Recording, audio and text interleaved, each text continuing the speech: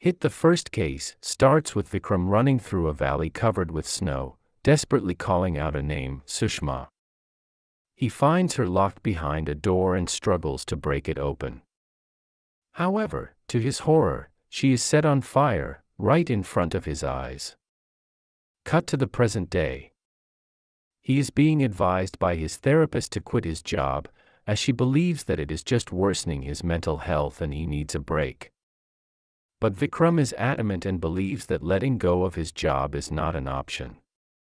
He is in a relationship with Neha, who is a forensic expert. While it is a loving relationship, he has withheld his past even from her. Every time she tries to get him to open up about his past, his answer remains the same, some other time. The therapist tries talking to Neha to convince Vikram to quit his job. Neha agrees with the therapist and begs Vikram to listen to her. But Vikram is adamant, which triggers Neha to finally lose her patience. She angrily questions him that when he doesn't talk to her, never shares anything with her, then what are they in a relationship for? Vikram is shaken up on hearing this and he angrily agrees to take a temporary break, but not before saying that it will change nothing. Elsewhere, a girl by the name of Prithi steps out of her house for an outing. Before she leaves, she gets a call to which she angrily replies to the person to stop bothering her. As she drives on the highway, her car breaks down. Prithi is waiting by the sidewalk, unsure of what to do when a police car passes her by. The inspector named Ibrahim, seeing Prithi, inquires whether she needs any help.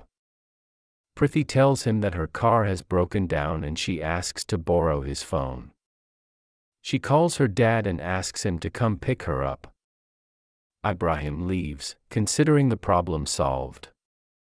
When he reaches the station, he sees that he has missed a file and goes back to get it. He notices Prithi on the other side of the road talking to someone in a blue car and assumes that it is her father. But in a turn of events, when he is going back to his station, he sees an old man waiting by Prithi's car. Upon inquiring, he finds that this man is actually her father. He tells him about the blue car and assures him that Prithi must have gone out with a friend. He also tells him to contact him in case Prithi doesn't return. As fate would have it, Prithi doesn't return and her parents angrily stomp into the police station berating Ibrahim for not waiting with her. Ibrahim tells them in a strict tone to watch their tone and file the complaint so that he can start the investigation. He starts to look into the matter by trying to track down the blue car, but is unable to find any lead as no such car was caught on camera. But to his bad luck, Prithi's parents have complained about his behavior, causing him to be suspended and removed from the case. 2 months pass the incident and Vikram, who is on his vacation, gets a call that Neha is missing. He rushes back to his job and requests to be assigned the case, but is refused because of his proximity to the victim. Upon some independent investigation, Vikram finds out that Neha had made some breakthrough in the case of a missing girl, Prithi, and believes that her disappearance could be connected to that. Vikram investigates Prithi's disappearance. He starts getting involved in it on a level independent of his desire to find Neha. He is accompanied by Rohit, his friend and colleague, throughout. He finds one bad clue after the other, most of which lead nowhere. He comes to know that she had 2 best friends and a teacher who was intent on moral policing.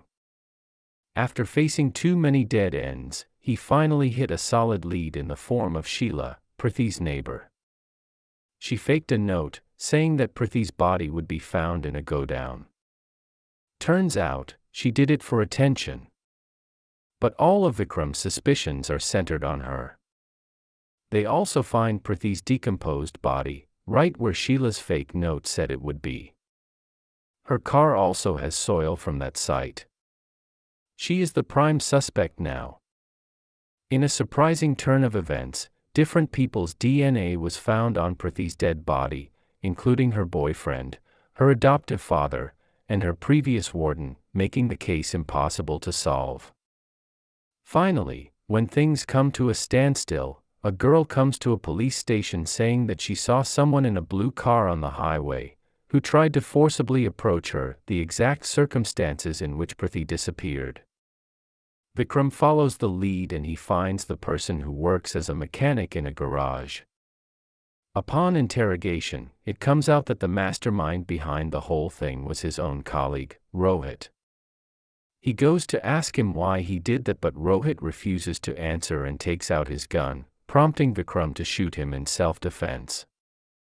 Neha is found, tied upstairs, unharmed and safe. Vikram deduces that the reason behind Rohit's actions is his wife, Sapna.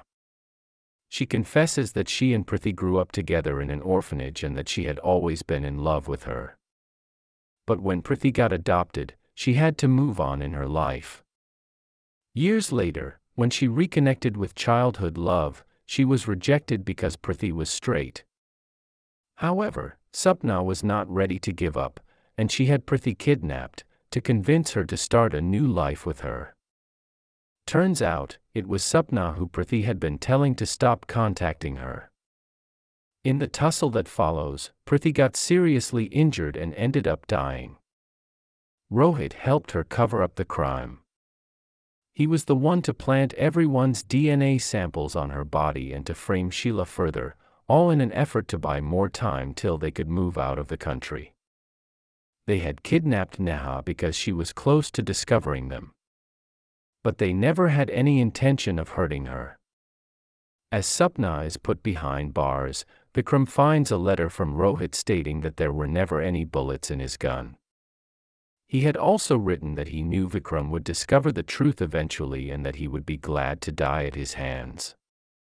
It is an emotional moment, about the human errors that end up causing such tragedy, but made so absurd in its execution by a lackluster movie focused entirely on the wrong things. Hit the First Case ends with someone trying to shoot Vikram, and barely missing. This is the mystery that will be explored in the sequel.